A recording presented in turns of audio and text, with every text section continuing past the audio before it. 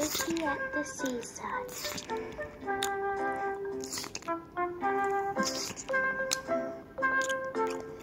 The rabbit family lived close to the sea.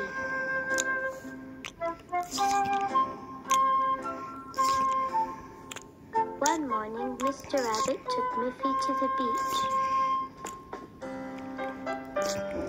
Miffy got up very early. She put on her striped beach dress. "Look at me," she said. "I'm going to the seaside."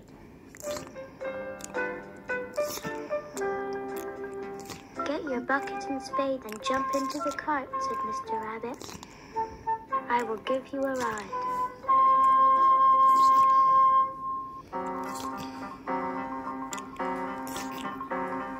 The cart bumped along over the grass and sand.